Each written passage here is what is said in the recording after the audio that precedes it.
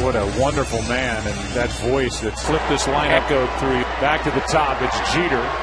It gives you an idea of just how fast he throws the ball. I mean, this guy. With a lot of these young players who are coming up, as Jeter takes it. I guess when Bob Feller came up with that speed and that curveball and that confidence when Feller was, what, 17 when he came up? Right.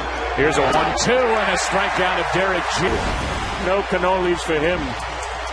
No cannolis for Slider on the first pitch. The bridge, him out of here. A lot of hard stuff, and then one at the end with a wrinkle. It's a hitter, or a pinch hitter, who is a catcher, particularly in the National.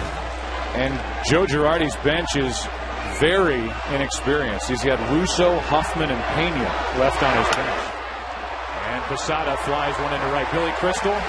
Great to be here, guys. Always good to really see you. Appreciate you stopping us. Always, man. If anybody gets on, Nick Swisher.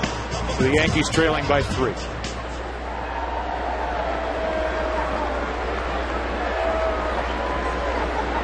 Kuo came on to strike out Jeter and get the pinch hitter Posada to fly to right to end the top of the 6th. And now you can see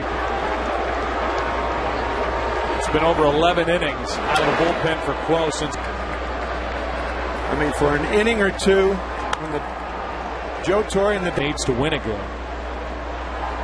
Here's a 1-2 up and away. Yankee team last year in the World Series as they beat Philadelphia when they got back home for Game 6. Here's a fly ball to right.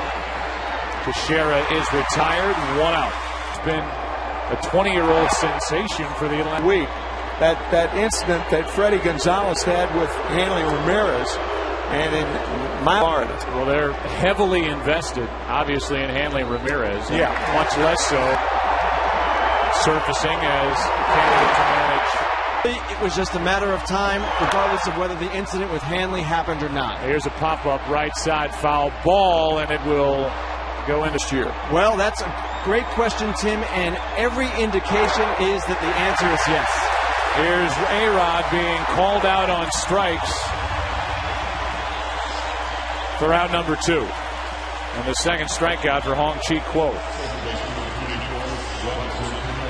Good fastball to get Rodriguez. Go ahead, Ken. Gonzalez is a guy that the Braves family is very comfortable with. They think of him as a good manager, not the way Jeff. The situation with the Cubs is getting uglier. Here's a line drive that's knocked down by Kuo, and he shot puts it over the first, dug out by Loney. The inning is over. It's time to stretch. Kenny's already doing that. He's up on his feet down by the dugout. We'll come back and talk to Ken about the Cubs after this.